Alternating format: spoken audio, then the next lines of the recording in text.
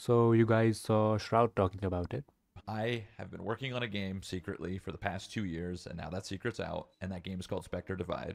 Then you downloaded it, but now you're suffering with performance issues. If this is how you play Spectre Divide, then don't worry. I'll help you fix it in just a few simple steps, so stick around and make sure to subscribe for more optimization videos.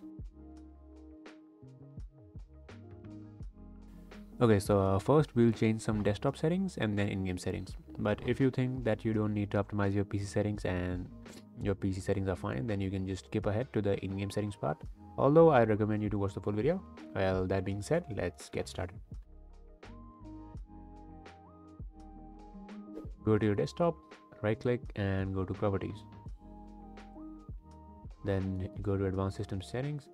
In here, under performance, click settings and choose adjust for best performance and hit apply.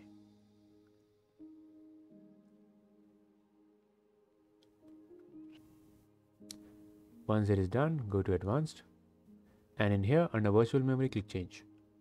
For me it is the D drive, so go ahead and uncheck this. This must be checked by default, automatically manage paging size. Unselect this, click custom size, and in here go ahead and set it to 8 GBs, and 8 GBs is 1024 into 8, that is 8192. So set 8192 here, and initial size you can leave it to 100 MB and hit set. Hit OK and OK. It might prompt you to restart, and if it does, then go ahead and restart your PC. Now go to the search bar and search for power, and you will see choose a power plan. In here select high performance or ultimate performance. By default you might have balance selected, so go ahead and change it. And just in case you do not have high performance or ultimate performance, you can watch the video right here on the screen after this one to create your own custom ultimate performance power plan.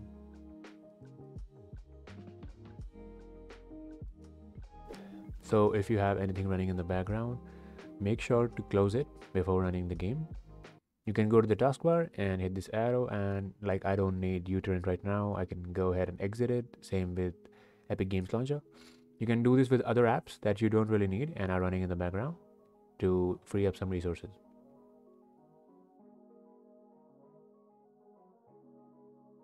I've shown in my previous videos as well, so you can just go ahead and download it from the link in the description.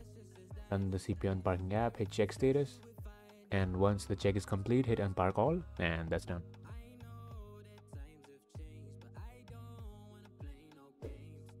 One more thing is GPU updation. You can go ahead and update your graphics. What you need to do basically is just head over to your GPU control panel, and you will find drivers, whether it's Intel, AMD or Nvidia. You can go ahead and download it. Once it is done, the desktop settings are done.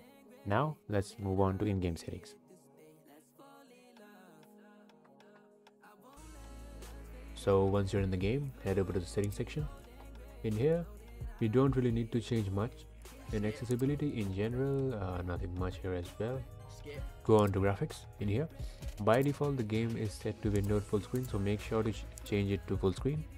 Then go ahead and select your maximum resolution if it's not selected in any case, and frame rate limit might be set, so go ahead and turn this off.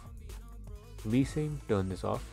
Render scaling, obviously this can help you improve FPS, but the game is gonna look pixelated, so I'll keep this at 100.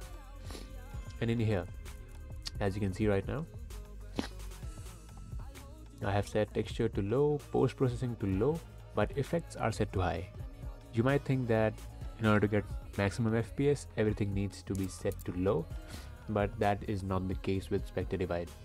If you have watched my ready or not video, you'll understand. If it works, it works. You don't ask why.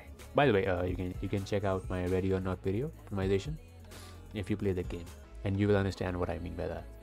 So if you set everything to low, the game's gonna lag. If you set everything to high, the game's gonna lag.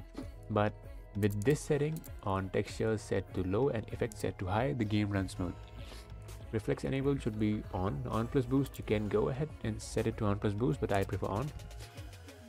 This will make the game look a bit more clearer rather than setting everything to low.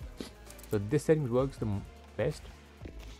So right now, as you can see, game runs smooth, but if I just go ahead and turn everything to epic, it's not good. You can see it's lagging. And let's go ahead and set it is even on texture, and if you keep texture and effects high and epic, you can see it runs a little better, but it's still somewhat laggy. And just in case, if you set everything to low,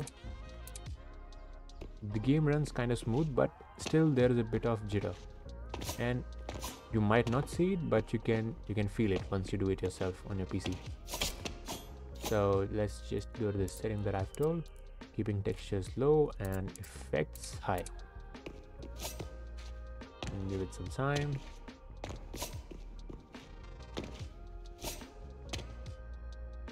And now it runs smooth. You can see just a few seconds it will be a bit laggy after you apply the settings, and then it is super smooth, as you can see here.